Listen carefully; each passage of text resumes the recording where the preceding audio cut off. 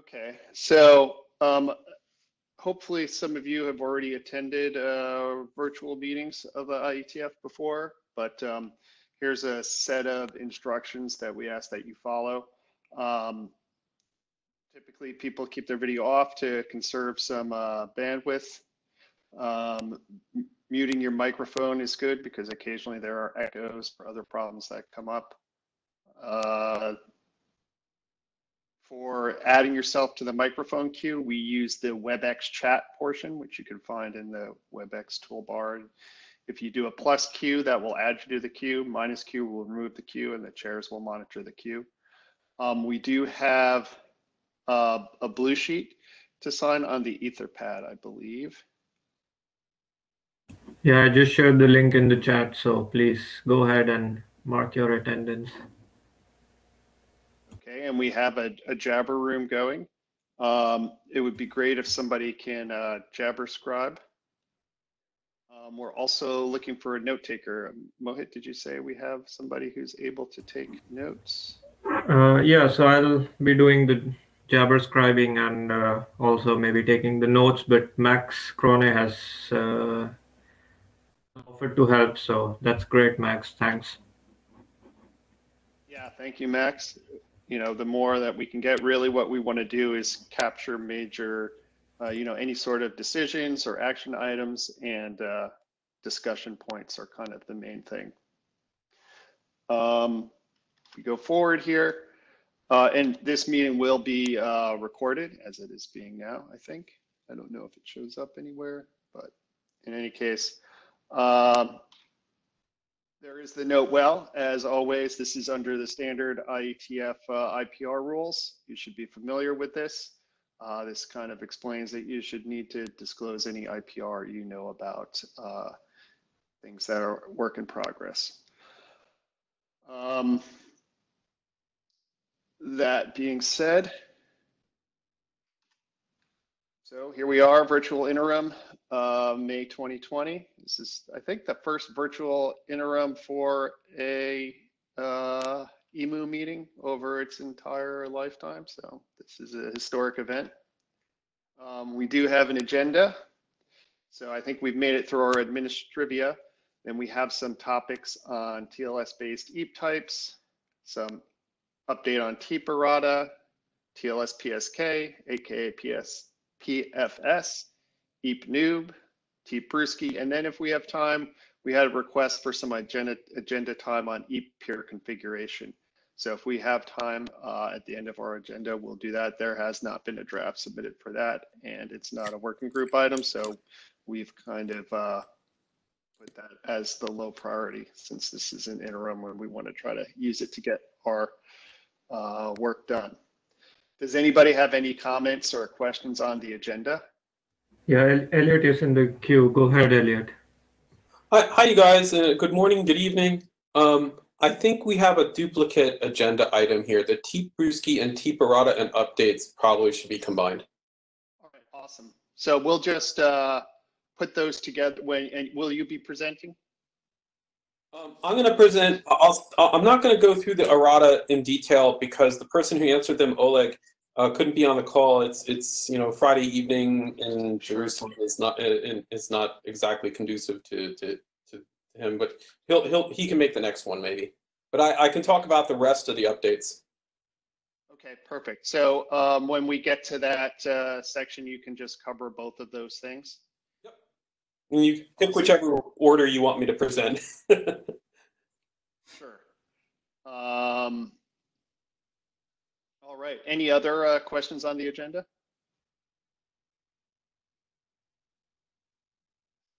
Okay, so let's see. Do we have, for TLS-based EAP types, do we have a presenter online for that? We look a little bit sparse. Is Alan online? I'm here. Perfect.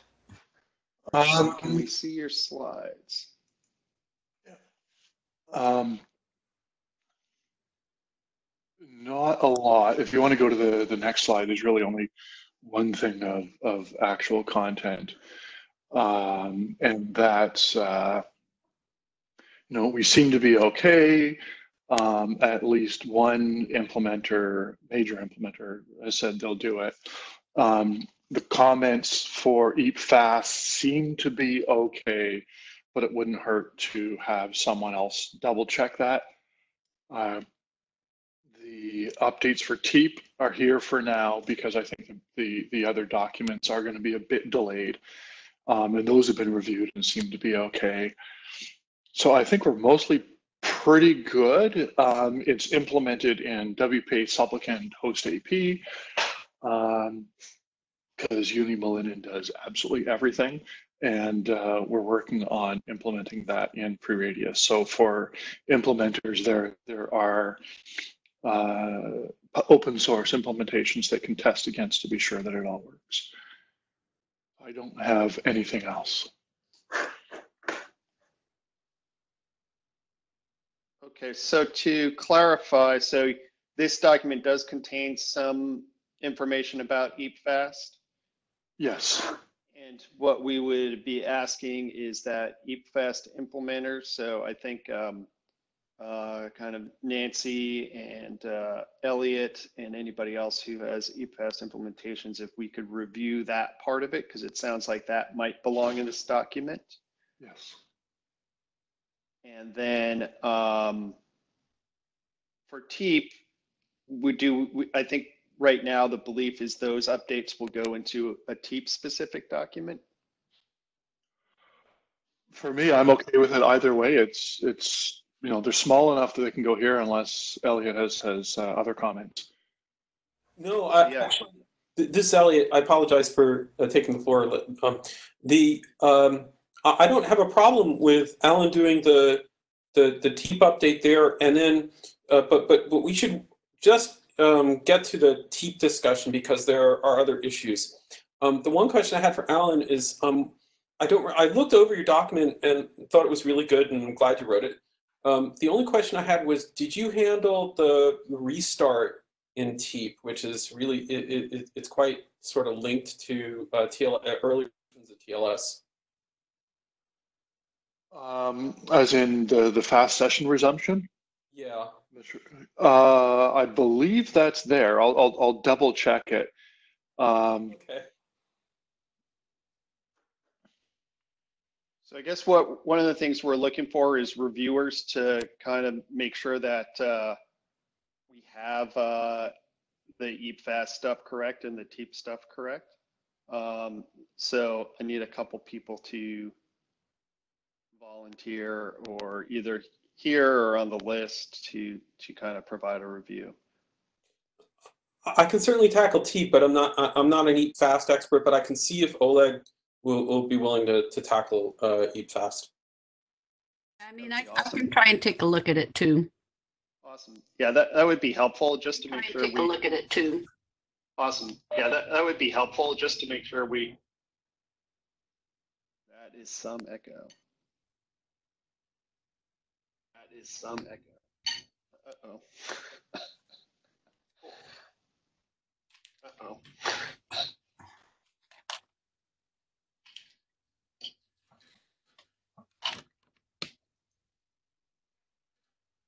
All right, so I think once we have that, some of, a good review of this document, we can probably start bringing it to working group last call to see if we can move it forward. I think we do want to make sure we get some review of these things first. All right, Alan, anything else you want to cover? Nope, I think that's it. Awesome. So if we go back to the agenda, TEEP, errata, and others. Do I have, so if we look at whichever one do we have slides for both of these up? I sent you slides a few minutes before the meeting. Okay. So are they uploaded yet? Do you know? Let's see. Do we see them here?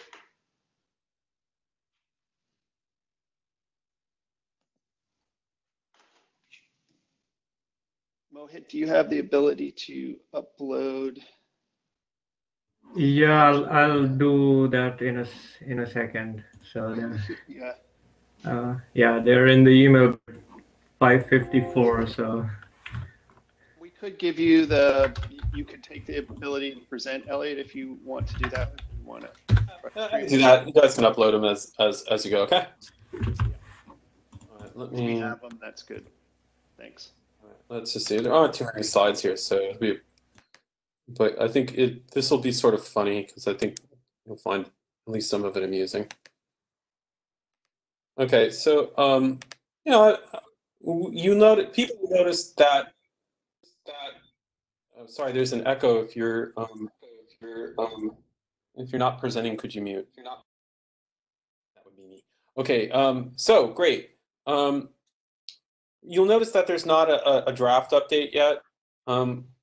Basically, I took the philosophy that before we do the draft update, we had better have some really good, a really decent implementation available of both client and server to try and play around with. And doing that without code is hazardous, and I want to talk about why. All right, so I started to implement the PKCS 10. In fact, I'm just about done implementing the PKCS 10 packet format for in TEEP. It says you can do PKCS 10, you can have a PKCS 7 response, and all this is great. Okay, when I went and looked at actually doing PKCS 10, I looked at the references, and they're actually calling for a reference to Ike, which I think is 49.5 or 45.49. I always get the numbers backwards, or the RFC number. And it's in this one section. It's reference like 6.4 of this document. So I go and I look it up, and sure enough, yeah, they're using enveloped PEM or something that looks like that, right? For PKCS 10 formatted message to go across the layer at layer 2. And I actually, it's not hard to implement this, right? OpenSSL has all the code to do this. And sure enough, I did it. And that's not so much a problem, except it's a wasteful bandwidth. So then I go to implement PKCS 7. And the first thing I discovered was that the PKCS 7 TLD isn't PKCS 7. It's CMS. And that's because the reference is to CMS down here. And the encoding isn't this. It isn't a PEM encoding, it's binary dir. So for those who are keeping track of the situation, we're shipping upstream a sort of PEM-like message, and downstream dir. And then the downstream is supposed to be PKCS 7 because that's what everything says, but the reference is to CMS. That's because CMS obsoletes PKCS 7. Okay, then we probably, the big question, Russ. No, it's just terminology, right? That's why everything in CMS is called a P7C or whatever. So good that you're on the call. I'm glad you joined just in time because I have a question for you. Because I literally discovered I discovered this yesterday or the day before as I was doing the code, and my question for you is the binary envelope, the binary structure for a bag of certs for PKCS 7 different in any way than the binary than the bag of certs for CMS? No, they're exactly the same. Okay. So this is merely this is barely even an errata if it is. Right. It's like when somebody says SSL and they mean TLS. It's the same issue. Because that's not the case for other parts of CMS versus There's only one place, and that's in the content. Well, CMS has had things added, and the version number has been updated to reflect it. But the only difference is the octet wrapper are in content info. In content, yes. Explained in the RFC. Okay. So I actually like this format. I think it's fine, but another discussion has been raised about, great, what do you do when you get one of these things? And there's a sort of a discussion going on in the on the OpenSSL list as well. How do you store these darn things? And, don't worry about that in the IETF because it's not on the wire. But I'll just raise this as something that, as an implementation issue that was just also identified this week in a separate context, which is you have to store these things in some way other than dir, probably, when you put them to disk, because the ability to manipulate dir in OpenSSL, there are at least some limitations there. Again, it's an implementation issue. It's not so much a protocol issue, but it is something that sort of came up. I thought there were but Elliot, for PKCS7 and stuff. Hi, this is Sean Turner. I thought that there were already like file extensions defined in the whole 9 yards, and a MIME content type in the whole shoot and match. There are. It's just that the tooling isn't, in some cases, isn't up to the job, and that's okay. Like, again, we do the protocol, we do the wire protocol stuff. The actual OpenSSL code, is not what we write to, right? But I'm just noting that I agree. This was identified, earlier this week. And you can, if you're on the OpenSSL users list, you'll see the messages being discussed in a different context. So these are sort of, this is a little bit of an inconsistency, the PKCS10 format versus the PKCS7 format. The other issue that we ran into is the request action frame. It's not necessarily the easy, it's not clear what it means, to be honest. Read 7170. We know what we want it to mean, but it isn't that. I should explain what we want and who we is. The we is Owen and I, who have been looking at this. What we want is a lockstep protocol, which says where the server can say, "Hey, client, can you send me one of these frames filled out? One of these TLVs filled out." That's what we want. But the request action frame actually requires that you send a full TLV, the type, the length, and the value. And so, if I send a client a request action frame that contains a short length of just the size of the type and no value as part of a request action frame, we understand it. And it just says that you should process it. But what does that mean? So there's this discussion here in section 4 of 7170 leaves one a little bit unsatisfied. And so we have choices. Like, one possibility is that we say, well, if it has a zero length, if the length only covers the type, then the type is the only thing you care about. In which case, the intent there is that the client should try to send to the server a TLV. And if it can't, it should fall with it should use the failure action that is given as part of the request action frame. But that's what we'd like. It's not what it says. And so as part of the update, we should probably clarify this. Now, the other possibility is, oh, heck, Yoni's already using the request action frame in context, just as it's written. TLVs are cheap. We could just define a new TLV for what it is we want, which is what I just described. And so that's one possibility. The other possibility is, well, really, we shouldn't even bother to do what we want because what we want is wrong. And the reason it might be wrong is, suppose that there's a TLV that we want the client to process, but it needs parameters from the server. Then you'd like something more complex, in which case you need to pass more information. So these are sort of the issues that we're addressing. I personally lean a little bit towards the approach that the approach that I said we wanted, which is that we'd like to be able to say, here are some IANA types that we'd like the peer to send back to us, completed, and if it can't, then indicate then process indicate a failure mode based on what the request action frame tells you to indicate. Let me stop there. Any questions? Because that was a lot that I just discussed right there. Or comments? And I'm not looking at the chat, so I have no idea what's going on in the chat, if anything. I don't see anybody in the chat.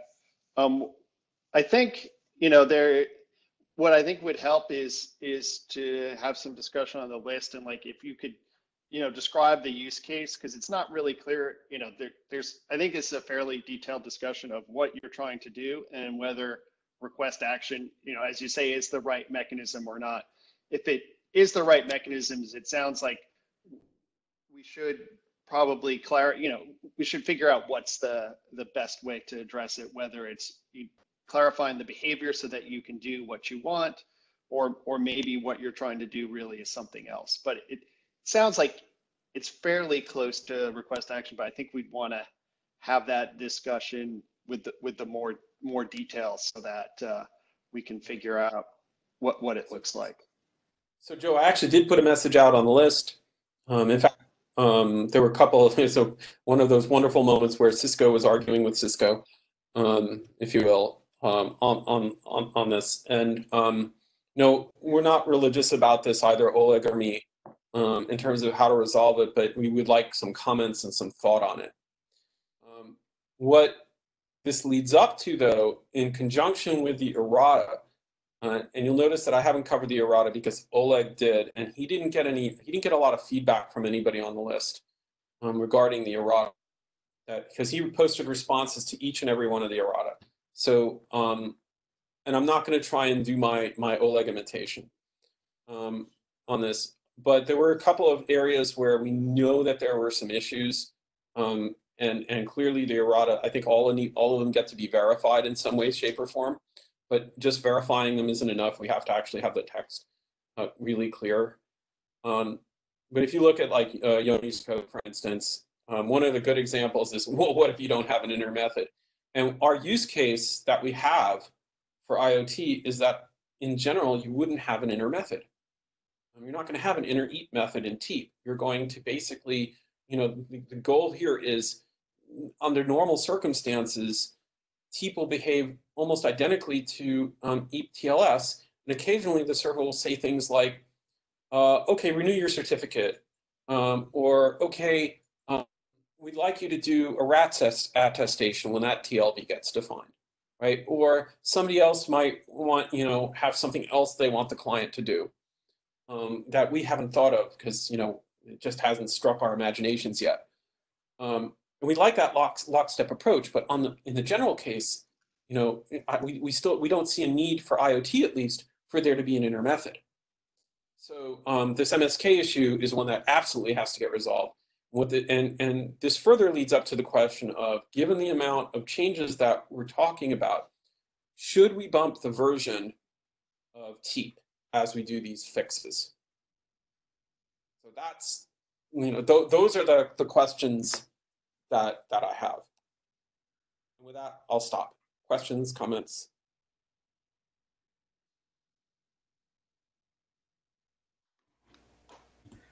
Hi, so this is Mohit.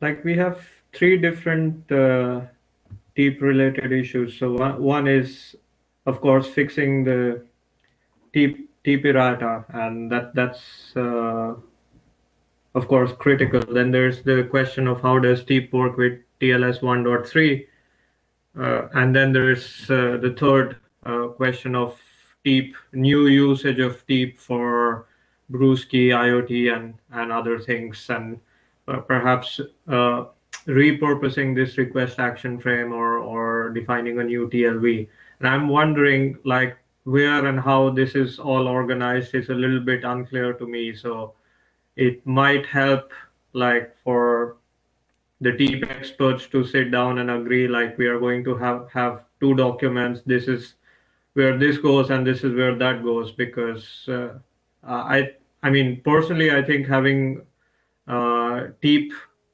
the 7170 with TLS 1.3 and all the errata fixed could be one document, and then these updates, TEEP version 2 could be a separate RFC. But that's, yeah, I guess up to you, the TEEP experts. So I'm hoping that Joe, Yoni, and others can like go through the errata, and then somehow we could reach like some sort of conclusion on this, because they have been open and there have been comments, but we haven't closed them. Yeah. So, okay, 2 points. First to Tim C. Thanks for the comment. I agree. We shouldn't. What we shouldn't do is say you must not have an inner method, right? It's just that it has to. The mechanism should work both for when there is an inner method and when there isn't an inner method. And right now, there's confusion about what happens when there isn't an inner method. And so that's what needs to get fixed.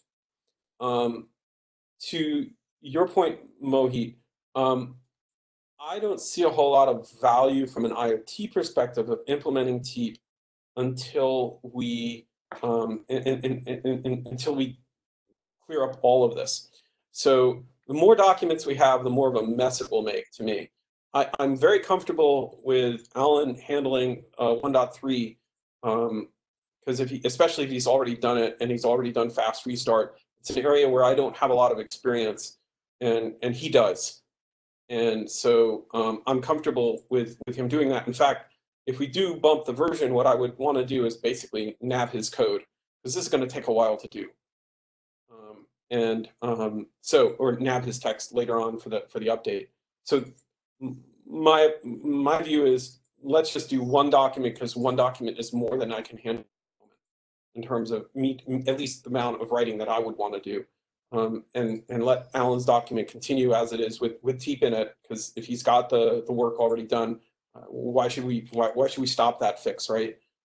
It's good work. Let's just keep going. Yeah, I mean, the lesser the documents, the better for me. I mean, there's less things to review, read, and send to the ISG. I guess then my slight preference is to even have those 1.3 update in your single document, because there isn't any way I can implement TEEP with TLS 1.3 until I know what to do with the data. So if you want to take the ball and have it in a single document, that's fine by me. I was just thinking the fewer places those things are, the better then. But again, like no strong preferences. I think the order of operations here is, first of all, somebody needs to actually look at Oleg's message and either verify or reject the errata, right? Because he's done that work.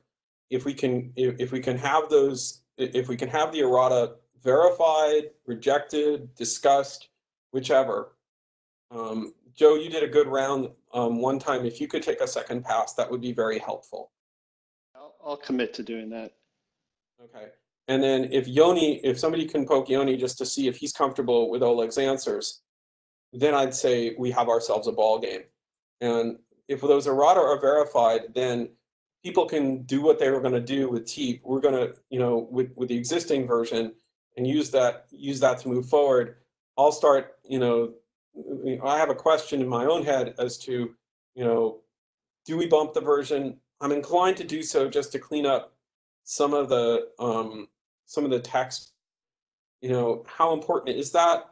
The most important thing, I think, is that we get the request action frame correct.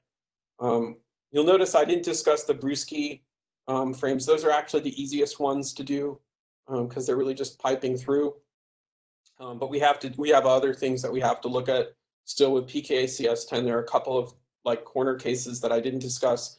For instance, there is a form of channel binding that is suggested in 7170, which I think requires review as part of this as well. So I expect we'll be. I expect we have a good bit of work to do in terms of all of these fixing the just PKCS10 and getting PKCS7 implemented and comfortable. And it sounds like that would be the best plan to go forward with. Yeah, that sounds great. So I'll mark in the minutes that Joe and Jorge will review the resolution to errata filed by Oleg. So we Fantastic. can then try to close. That sounds good. Okay, thank you. And as far as TLS, I mean, as far as updating the version, I think we need to see what the changes look like. And, you know, I don't think there are a lot of implementations out there, but if we are going to make, you know, breaking changes, then we probably should bump the version. Yeah, it is not necessary to I mean, unless we redefine what either the PKCS10 format or the or the which one call it the request action frame. It's not necessary to bump the version, but I think we probably want to clean those up. So that's really the discussion that I think we should have as we get the draft. And if people are comfortable with this way forward, what I'll do is I'll put forward a draft with Jim and Nancy and Owen that really looks a lot like the old TEEP RFC, but has a lot of the stuff cleaned up. Cool. Okay. Now, just before I leave the floor, I'll also mention that when you see that, we'll include the one of the things that seems important, at least for some IoT uses, is to have a CSR attributes message. This is present in RFC 7030 and absent in TEEP, and it's an inconsistency that we need to clean up.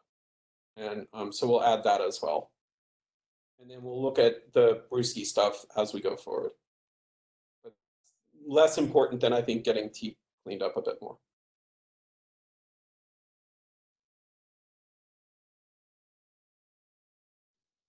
Okay, any other questions or comments for Elliot?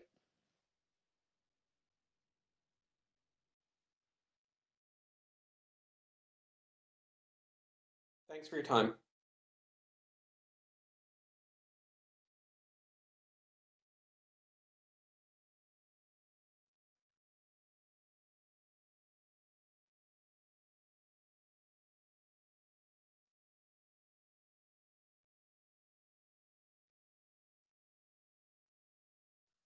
Okay, is Yari on, or no, who's going to talk about TLS PSK?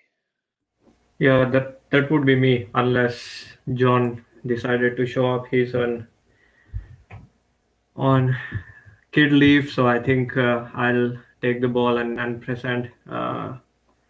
So yeah, basically before the IETF that was planned to be in March, John, I, Thomas, and Owen submitted a draft which basically doesn't have much content and only headers. Trying to answer the or trying to start with the version that specifies how to do PSK authentication with EPTLS. Joe, if you can go to the next slide. So even though RFC 5216, which is the original EPTLS specification, doesn't explicitly forbid PSK authentication, it does say in section 211 that the server must include TLS server certificate handshake message, and a server hello done handshake message must be the last. So kind of, even though it doesn't explicitly rule out PSK, it was implicitly implying that PSK authentication isn't supported, and the updated draft to work with TLS 1.3 now explicitly says that PSK authentication shall not be used except for resumption. And one of the reasons was the comments from Bernard Aboba saying that EPTLS with certificates is used in many high security applications, you know, in the US, and he doesn't want the EPTLS method type to be mixed with other forms of credentials. So there was a general consensus that we do require PSK authentication, but it should be kept separate from EPTLS with certificates, and that was the reason that we started this work in a separate document. If you go to the next slide. So why do we need PSK? I think I'm not going to spend much time in justifying this because while we do have EAP PSK without the TLS, it does not provide identity protection and perfect forward secrecy. So it's better to like use a modern protocol like TLS 1.3 for doing PSK authentication. And there is EAP password, which is good if you have low entropy user entered passwords, but it does require opaque, and currently CFRG is running opaque selection process, so we should rather wait for that. And at least the e-password has some side channel protections that may not be suitable on IoT devices. So to counter these side channel attacks, it requires some extra computation which may not be suitable. So that's the reason we want to do EAP TLS 1.3 PSK authentication inside EAP. CFRG has finished that process. Selections are made now. They're working on the documents, the two. Right. Yeah, that's true. So the selection is done, but we still don't have RFC with the actual PEG. But yeah, point noted. And I think even when we have that, we would still want to have EAP TLS PSK. So I think having that PEG for user entered passwords is fine. And when that's done, we can see if there is a need. Actually, I have that on the next slide. So Joe, if you go to the next slide. So when we submitted the document, no, yeah, that's fine. So no, just if you go back once. So yeah, so when we submitted this document, there was discussion on the list that PSK is not the only credential type that is supported by TLS. So of course, PSK itself implies whether you do PSK key exchange or PSK with Diffie-Hellman for perfect forward secrecy. Then Russ has a RFC on doing authentication with external PSKs while also using certificates. There's a couple of individual drafts. One is on this quantum relief with TLS and Kerberos, basically using some form of Kerberos tickets with TLS, and then Hannes has this draft on CBOR web tokens in TLS and DTLS. So the thing is that if we are going to do EAP TLS PSK authentication, what about these other variations of credentials type that are either currently supported by TLS 1.3 or may in the future come? And yeah, now you can go to the next slide. So there's the question, more fundamental question before we begin specifying EAP TLS 1.3 PSK is do we only want to do it for PSK, or do we want to have a generic TLS tunneling method, and then any credential type that TLS currently supports or might support in future is supported? So I listed pros and cons of both. So if we only do EAP TLS PSK, it's more easier to handle.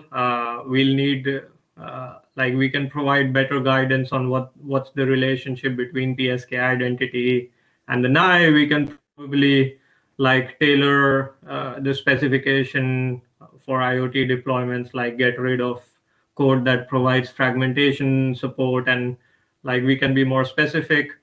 On the other hand, this might later come back to bite us if there is a lot of new credential types that are supported with TLS, including CBOR web tokens. Then we'll have a new EAP method type for each of them.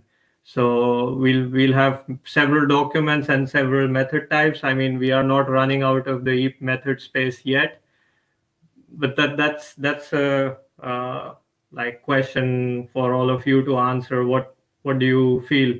And knowing that some of these drafts are currently individual submissions, so I'm not sure, they might like change dramatically, and I'm not sure how much interest there would be to like bring those support those credential types in EAP. So, and also like there will be less scope of tailoring implementations if we have like a generic EAP TLS everything other than client and server certificates?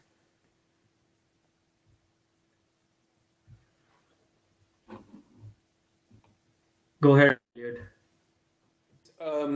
Thanks for presenting this. The only question I have is that ETLS 1.3, well, excuse me, TLS 1.3 specifies in the credential object that the credential can be either a certificate or a naked public key. When we did ETLS 1.3, did we hold to allow for both? Did you mean a PSK or a naked public key? Naked public key. Did I hear? No, we have only specified for certificates. So yeah, no raw public keys. So we should probably, I mean, I think it's probably, I would like, if possible, for us to track TLS, right? So that, you know, if somebody wants to use naked public keys, they can, right? And so I think, I don't know about everything under the sun TLS, but adding back the support for the naked public keys that's already specified in TLS 1.3, that seems to me to be a very reasonable thing to do. Sure, yeah. I mean, would that be in this document that does PSK and? Yeah, I don't know if you call it just a PSK document, but you say in this fourth bullet, right, EAP TLS everything other than basic client and server certificates. So I sort of fit that into that bullet. Right. Okay. So then we'll have like, yeah, as it is currently. So we'll have one document for EAP TLS with client and server certificates, and then another one with basically PSK and raw public keys to begin with, and you don't really have an opinion about others. Yeah, I mean, I'm not a big fan of everything under the sun approach, but certainly that particular one, given that it was specified by the TLS working group, there's good reason that they did specify it, which is that you don't have to have a full PKI blown out to do public-private key pairs. I understand their purpose there, you know, and it seems to me that we should try and hold as closely as we can to their document and its structure where possible, and so that the use cases that they have in mind are also supported at the lower levels. Understood. Go ahead, Joe. I just think we want to be careful about opening up or just trying to accommodate all the use cases. Not that I think raw public keys is fine. It's not a comment to that, but just in general, this comment of everything under the sun, I think we really want to try to get the group to focus on what are really the modes that are going to be important for the EAP use cases, and not try to cover all of them. Unless, like, I mean, if it comes out that, hey, we just need to, then perhaps that is the right thing to do. But I'd rather see us, you know, focus on a few things and make sure that we understand them and we understand how they're going to be implemented and used, so we can document the right guidance for using them. Yeah, I tend to agree. I think it's better to have something more specific and concrete that we know works, rather than having some drafts which might be moving targets. So yeah, Russ has a comment. Go ahead, Russ. I do think the PSK with certificates needs to be supported, and it's, you know, Bernard doesn't seem to want to put that in ETLS, even though I think it meets the same authentication model that is already in ETLS. So my question is, where does it go? Because I think the concerns that people have about the post-quantum support is important. I think we could, at least I'm open to addressing it in this new document we are working on. I don't see any reason why we shouldn't do that. I mean, your document is already an RFC, so it's not like a moving target. We know what are the new extensions, so at least I am open to having it in this document.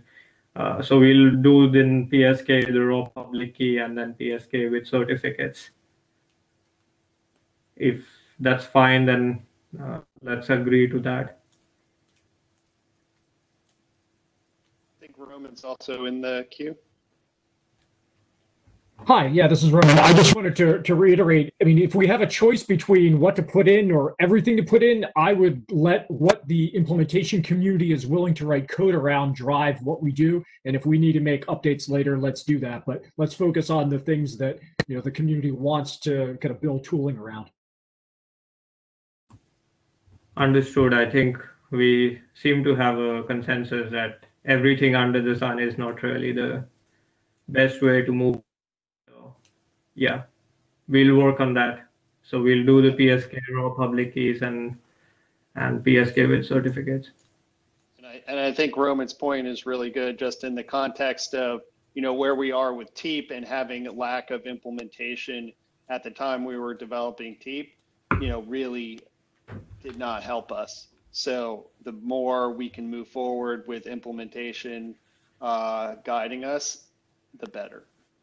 We have an implementation of EPTLS 1.3 with PSK. Of course, it currently doesn't do this PSK with certificates, but that's something we can look into doing that. So, yeah, I mean, we have one implementation. It's early prototypes, which was basically to guide us while writing the draft. So, and yeah, it's open source and so on. So, yeah. Sounds good. We'll update the draft based on the discussions here and present it at the next meeting.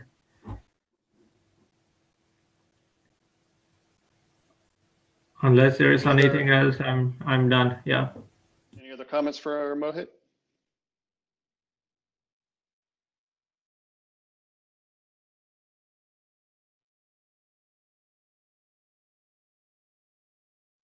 All right, do we have somebody who can give an update on AKA PFS? I know there was a new draft, probably just a refresh posted. Does anybody have? Yes, this is Jari. I can there we talk go, about that Jari. briefly. And I'll also post the link to the diff for the new draft on the chat room or on the chat room. And I don't actually have a whole lot to say. I have one issue that I do want to discuss a little bit and get your feedback. But from my perspective, this draft has been in relatively stable state for a while. And one issue that we did have was what we discussed in IETF 106 was this, like, you know, should we have more than one algorithm / group / curve? There's only one now defined, and then there's a question of like how does that get actually, where's the registry and what are the details, and, you know, what is mandatory, what is optional, and so forth. So in this update, because I did have to do this week a refresh just for the sake of avoiding the expired draft situation, but I also added a proposed fix or proposed extension to this issue of just having one curve. And so we previously had the 25519 there, and just now I added NIST P256. And the draft talks about both of those, points to the relevant documents, and it does say that the 25519 is required and the other one is optional. Now, this is very early proposal for the working group, so it's basically sort of a strawman proposal from my side for addressing this part of the discussion. And looking forward to your comments. Basically, it could be of any nature, like, you know, we don't need this other thing at all, or we need a specific number, like 1 or 2 or 3. So now there's another, like, one alternative thing. And also, I can't claim that I'm at all sort of aware of the details of this NIST curve or group, and so it might be that my specification of what actually is said there about the details is wrong. So I would request you to take a look and give some feedback either now or later. Again, the link was on the chat room. And Mohit and I were also struggling today a little bit to find the exact correct reference for P256. And so what the draft actually ended up doing is to refer to this SEC2 version 2, which is from the SEC group. That is, I think, no longer active, but even this year we published RFCs that refer to that spec. So maybe that's right, or maybe there's something else that we should be referring to. That's another area of comments. That if you like this idea of P256 to begin with, then maybe you want to take a look if our references are right or wrong. Well, I'll leave it here. Mohit, do you have anything to add from our discussions today? No, I think we have a couple of people in the queue. So I don't know, Joe, did you have something to comment? No, I think we should take the quick questions from the queue. Yeah, Russ, go ahead. Hi. So yes, I like the addition of P256, and I think you should point to the NIST document. I can forward you a reference. I was looking for one, but couldn't find one that's not draft. Oh yeah, there is. But anyway, they end up being the same, but I think the NIST one is the more frequently referenced one. Okay, thank you. Okay, so I think Elliot was in the queue and then said what Russ said. So yeah, so I haven't had a chance to look at it yet, but I think this is, it sounds like a good addition. I would encourage people to review this because this is one of the working group items that we have, and we'd like to get something out so that maybe 3GPP could make use of it. Yeah, and just a sort of small follow-on. So my idea is that perhaps we could just solve this issue one way or the other, and then move forward with the draft and submit it to the last calls and such. I did have one more question to Russ and Elliot and others who might have opinions. Like, if you're happy with P256, but do you think one alternate is the right number, or did you want to have other ones as well? I don't have an opinion on this. I leave it to Russ. I'm happy with the two you've got. Are you going to set up an IANA registry so that more could be added, 5 years from now? Yeah, the new version of the draft has that. Or there was a registry already previously, but now it has 2 entries, not one. So I think it starts with 2. That's fine.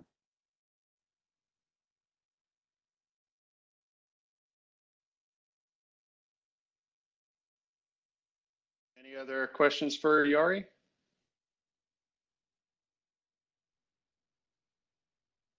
All right, thanks, Jari. Let's see, do we have a presentation on Noob? Thomas, yes. Do you have slides? Let me see if I already, here we go. The last slides. Okay, right. So we now have the EAP Noob as the working group draft, and I'll just want to basically, I'll have a few slides of overview and to recall what it is, and then the remaining slides are kind of questions what to do next. So next slide. So basically, this is an out-of-band authentication method for EAP, and the reason to do it is that there isn't no such solution, but out-of-band authentication is commonly needed and used. Next slide. And basically, to kind of recall what is the design, what ideas there have been here in the design. So it's a EAP method with a focus on bootstrapping smart devices out of the box without any professional administration. And the method used there is this user-assisted out-of-band authentication, such as the user action could be, for example, scanning a dynamic QR code or NFC tag. And I should emphasize that they are dynamic tags or codes, not static printed ones in this protocol. And in addition to just authenticating the device once, EAP Noob registers the device to AAA. So that's where it differs from, I guess, all other EAP methods, that it does this initial registration also while authenticating for the first time. And then we have this fast re-authentication using the association created on the at the first instance. Okay, next slide. And this slide kind of is to explain how the protocol works. There is basically a Diffie-Hellman key exchange, which is authenticated with an out-of-band message. But we can get this out-of-band message to be a relatively short one by doing most of the communication in-band over EAP. And that's the trick, that EAP allows the unauthenticated device to talk to a server somewhere in the backend on the cloud. And then if we want with radius routing, we can move that endpoint to anywhere where we want. And here in this picture, the user basically would scan a QR code. Well, once the key exchange is done, scan a QR code and deliver that. The QR code contains a URL, deliver that to the cloud server, and then maybe log in there, and then the device would be registered in the AAA server in the cloud with that user's account associated with it. Okay, so that was the overview, and then the status of things. So this shows the timeline. The latest action is basically the working group adoption, and there were just minor editorial updates to that version. And then the next slides are basically questions to you, kind of what to do next. So let's see the next, or maybe there is another status slide, yeah. So this is just to kind of recall that we have been working on this for quite a few years now, and there's an implementation that a little bit lags the drafts, but is again being updated. Kind of a version of it is being updated, and then we have done formal modeling of the protocols and both the protocol and the security of it. Okay, so next slide. So what I think needs to be done next is, here is some concrete things. One is this same issue that Jari had, that there is just one curve specified currently and one cipher suit with crypto suit. I'm not sure if I called it. It's called crypto suit in the draft. So we have a crypto suit that is has this curve 25519 and SHA-256. I guess I should call it, actually, we should call it X25519 to be pedantic. And but while we have only just one crypto suit, what can we can't really test the code for updating crypto suits, which is part of the protocol and something that we spend a lot of time modeling formally, and have kind of shown that it should be correct, but it's not been tested in practice. And there I would be happy to get suggestions of which curve to use. Is it this P256 that is the favorite, or something, of course, that is kind of commonly in use and where the code is easy to get. And then once we have that, then testing the cipher suit updates that with the implementation that it actually works. I think the code is not really tested, so it's not going to run just like that. And then another detail is this renumbering of the protocol messages, because there's been some evolution over the last few years and in the draft, and the message numbering is not exactly logical. So I think it might make sense to renumber the messages before, well, while we can still kind of get the implementers to do it and have them in a logical order. And then, of course, the implementation needs to be kept up to date with the current draft, which is now, again, I think, going reasonably well. Okay, so those, I think, are kind of easy questions. Then the next step, next slide, that is the last slide. So then my kind of overall question is, what else do we need to do to this draft to make progress and get to the working group last call eventually?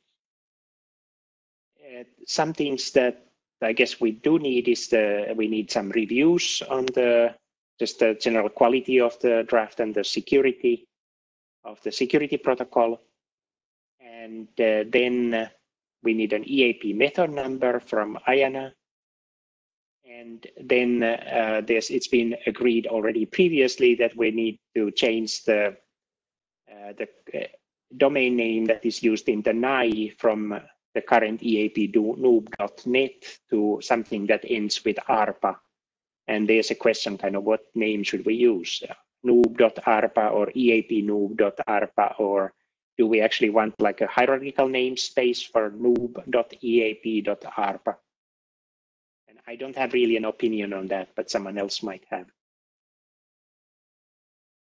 Okay, so those are the kind of questions. I guess the two kind of questions where it would be nice to have input right away is which curve and hash function to choose for the second crypto suit, and also on what kind of ARPA name to choose.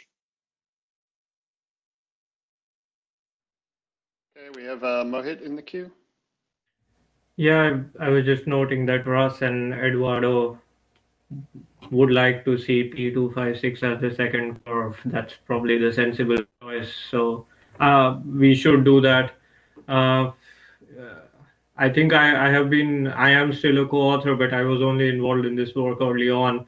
And I have seen this draft evolve. So the message numbers have gone from 1, 2, 3, 4, 5, 6, 7, 8. Then there was a message number 0. And I wasn't sure if you're going to now add -1 as the new message number, or is it going to be 9? So reordering them now makes sense, knowing that, you know, at some point there may be need for like new message types, but like starting cleanly now makes sense when it's still not like RFC yet. I guess both Joe and I can help you, can put you in touch with IANA to get the EAP number. Not sure about the NAI. I think maybe Roman or Joe have some opinion. And I guess we can ask for early reviews from either or the security directorate, the IoT directorate, or perhaps both of them, because otherwise I agree that you know, this draft has been worked on for a couple of years or since 2016, so it's pretty stable otherwise. Maybe I didn't catch. Could you restate the additional review we want to get? Yeah, I was just saying that the draft is, as Thomas mentioned, is pretty mature and stable. So we can, this is just a suggestion, we can ask for early reviews from the security directorate and IoT directorate. So I'm not saying we should do last call yet. I think there's still these message renumbering things that should be sorted, but I don't see any reason why we can't send it to the directorates for an early review. Oh, definitely. I completely agree. And I think, Thomas, you can also use this time to like figure out the EAP method number. I think Joe, you are the expert on the registry, so perhaps you can help him, but not sure about the IAB domain name allocation. Yeah, I think we'll have to put in a request for an early assignment, but we can handle that. And I think Elliot had put me in touch with Wes, so I did inform him about this request for domain names for both Brewski and Noob. And Wes Hardiker from the IAB is currently studying the draft, so I guess we'll hear at some point. So let's wait until we get back an answer from the IAB about this domain name reservation.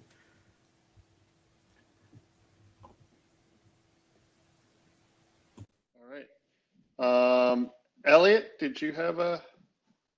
Yeah, just on the last point, what Wes said in particular was that he would not be disposed to do an early allocation of this sort of thing, but on the question on the slide, I think it's very likely that Noob is the first of several methods that will need this sort of thing. So go with the right side rather than the left side there. In terms of, I think they want to pollute all the .ARPA space. They're probably just going to want to have a simple name. And I don't think we have a formal request to the IAB yet on this, so that's something that chairs have to just drive. Yeah, this noob.eep.arpa was something that I also suggested to Wes, but then he sent back to me that this would require setting up the subdomain and the zone for .eep.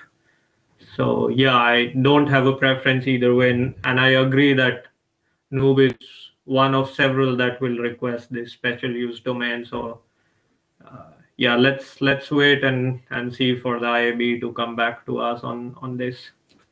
Yeah, it could be, Mohit, that there's a little bit of confusion there on Wes's part. We should just make clear, we're not asking for any sort of zone support.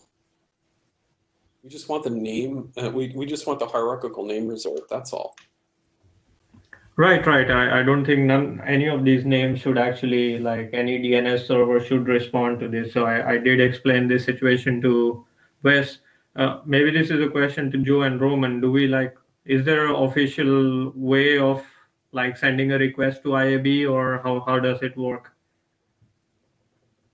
It goes from the ISG to the IAB.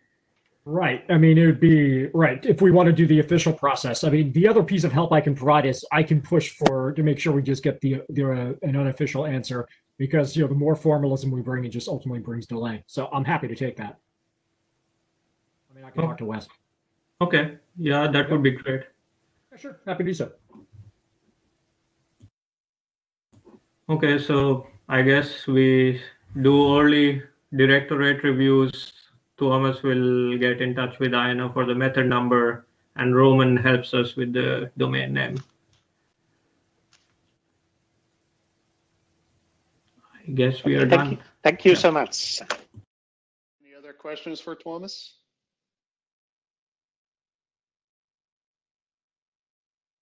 All right, we have some time left, and we had another request for review for a presentation. So this is Sandeep. I think I saw you on the call. Hi everyone. So this is the first time I'm here.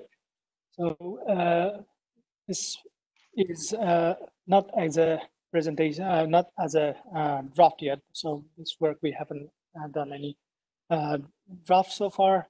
So this is more like what are the things that we are currently doing, and what are the things that we are facing together with this EAP methods. So can we move to our next slides?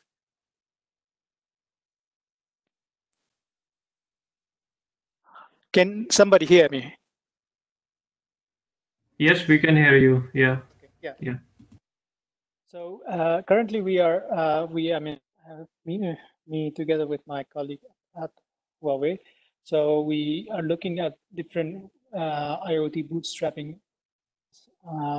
methods for bootstrapping devices, resource-constrained devices, or IoT devices, which we call simple device, together with more resourceful devices such as mobile phones. And we currently use out-of-band channel to transfer some information, which is later used which is used to secure bootstrapping process through in-band channel.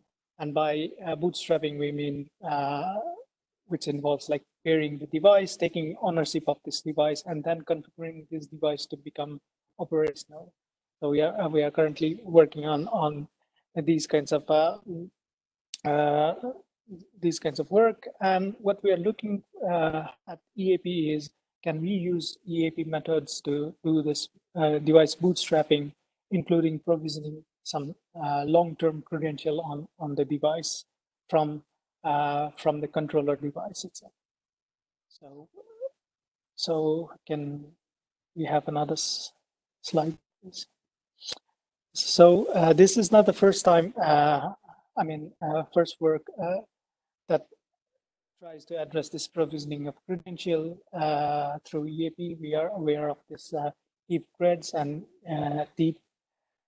So they are like they have some this provisioning, credential provisioning system as well. So can I have another slide, please? So what we are looking at is like using EAP as a mechanism to enable peer configuration from EAP authentication server, which can be used to provision credential as well as set some policies or do some configuration on the device. And we are trying to look at a simplest possible solution from implementation and specification point of view. So this is, as you all know, this is the generic EAP message flow. If we look at here, we have some common messages, and then there are messages going through underlying EAP method. And when the EAP method completes, there's a common success or failure message. What we want to add is, if we go to the next slide, we can add is this similar kind of a request response message flowing from server to the peer, which will include configuration messages. And these configuration messages are only to be sent after completing underlying EAP method, but before sending the success. We're still thinking like, should this success message should depend on the configuration response, or should it only or only depend on EAP method itself? Like if EAP authentication has succeeded, then even if the configuration messages fails, they still get this EAP success message. So this is we haven't looked into it so far. So can we go 2 slides more? So next slide is, this one is more like how this our configuration layer sits on top of EAP layer, and it simply uses EAP layer as a way of sending this configuration message parameter.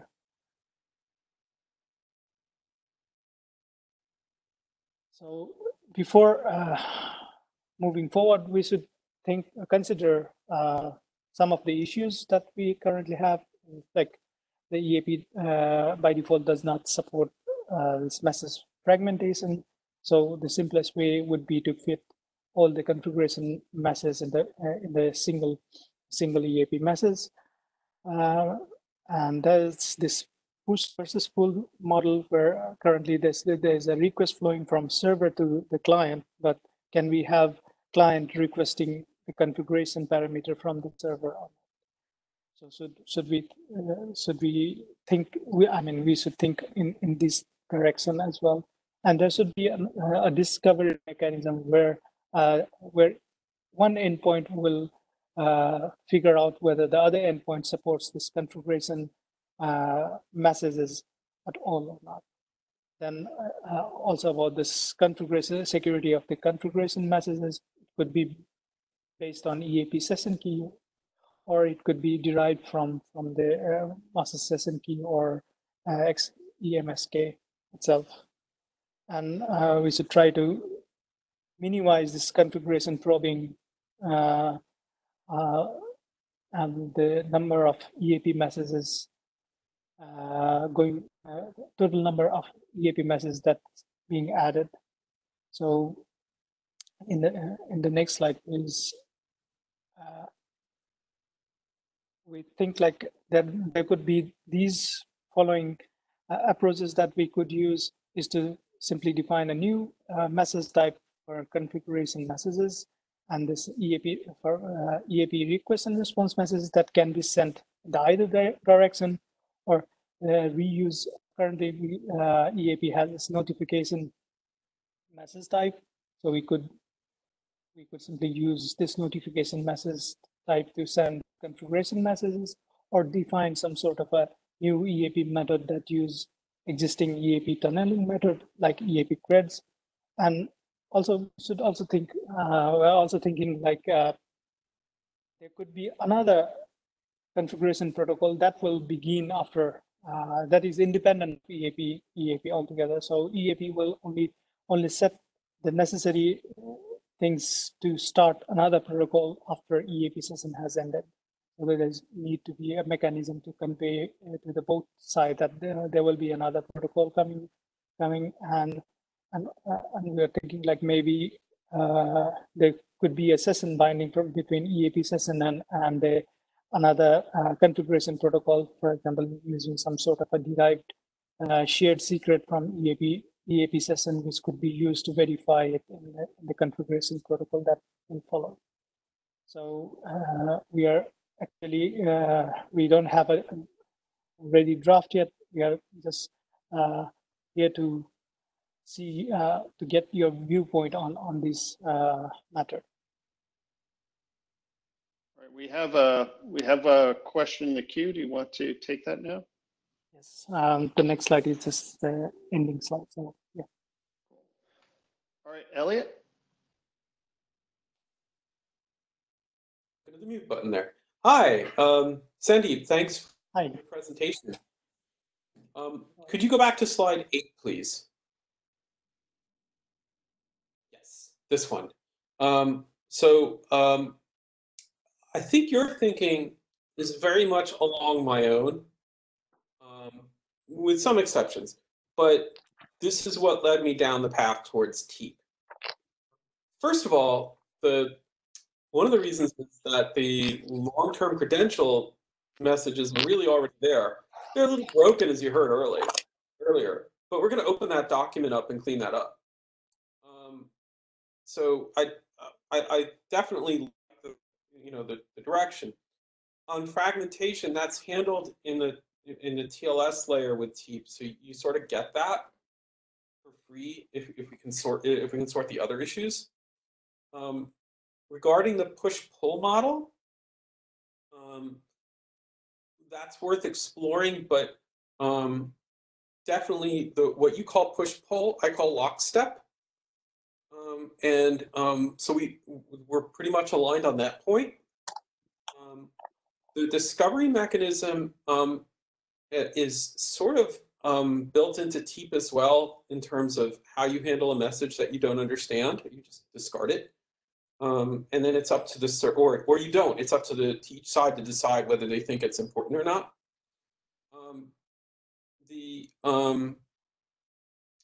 The rest of this, I think probably you and I are probably within of each other in terms of trying to sort this stuff. If we can figure out the rest of the TEEP discussion, and for that matter, what a long-term credential is.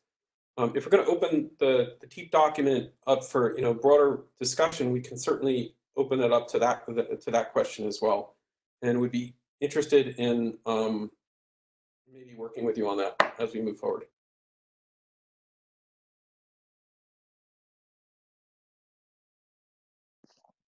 All right, thanks. Okay, do you have a response? Or We'll definitely like to explore more in deep as well.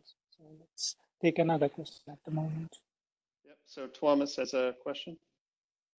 Yeah, I wanted to comment on the push and pull question, because the way I understand it is there is kind of you can have two kinds of device configuration. One is the kind of DHCP type request where the device has an opportunity to ask for specific configuration options, and then the server responds to that.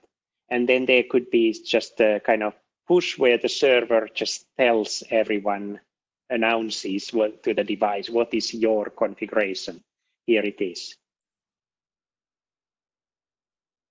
Both these result in slightly different communication patterns, I think, and the number of messages may differ, and then it comes to kind of how many round trips of traffic it creates.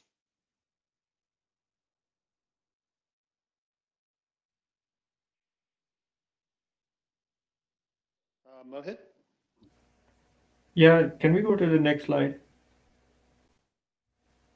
Yeah, so I think my general suggestion is as little changes to EAP as possible for doing what you want.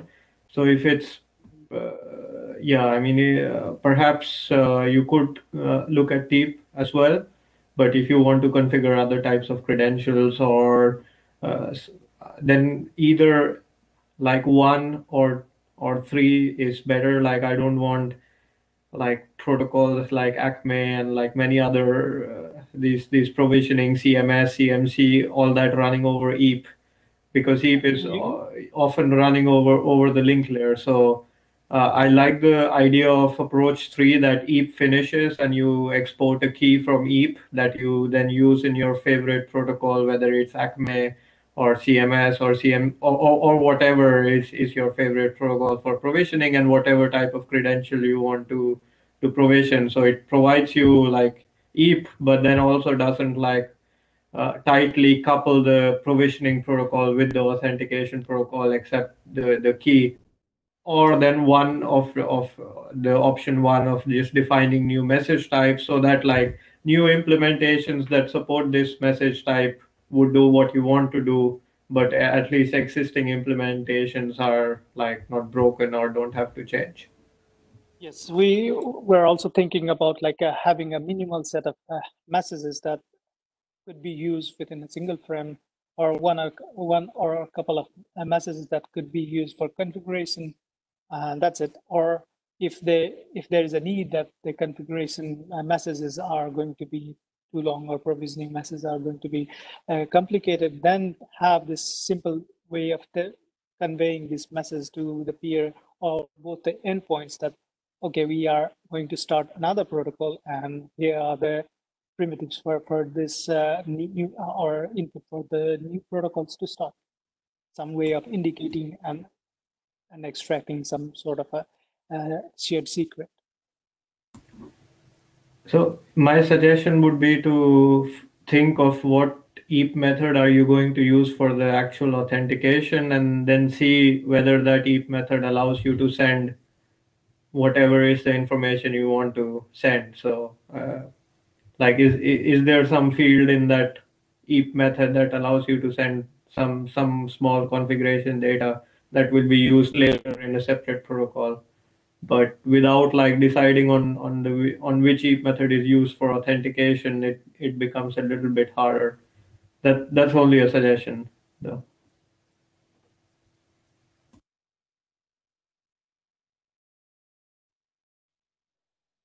So can't we have some sort of a general indication that we are starting this next protocol altogether, like sending some sort of payload within this notification messages?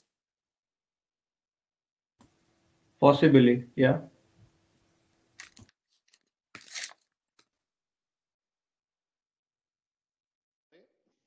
Yeah, thank you. So the reason why we like doing the full configuration in EAP is that it simplifies operations a lot. For one reason is you don't have to set up tunneling and what have you in order to do the rest of the configuration and manage authorization and authentication, at a later stage. It doesn't require that you have an L3 address to do whatever additional configuration you need, because you might need to do some configuration before you even get that. So there's good reason to want to do that sort of stuff. That's why TEEP had it in the first place. The second point that I was going to say is that when you start to do when you start to point to things that are outside of EEP, when you start to do that binding, then you have to do the binding A across sessions, B potentially across devices, and so you can introduce a lot more complexity in actually not putting stuff into EEP. So we should be careful about exactly what layer we want to solve this in. And I say this, having seen attempts to do this with EST and other componentry, and I know what the operational layout is, and the access control functions get pretty ugly, particularly at L3.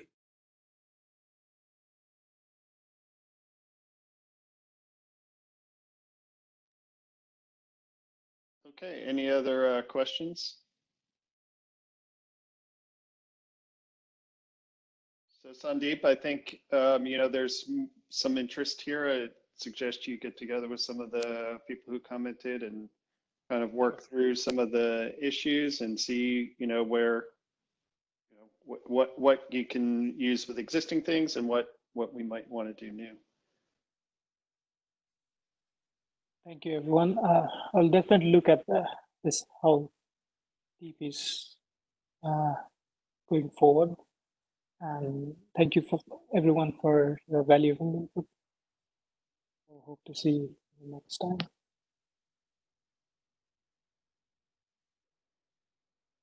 All right, I think that's at the end of the agenda. We have a couple minutes. Is anybody any other comments or questions? I have one quick question to the group and to you and Roman.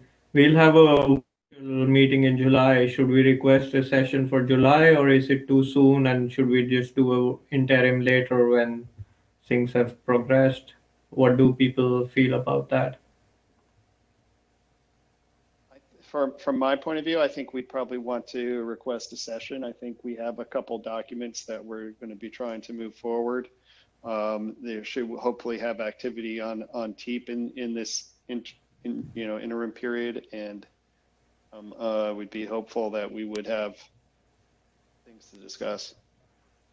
All right. Yep. I concur with that. Yep. July sounds good then. This is Russ. Yari, I sent you the reference.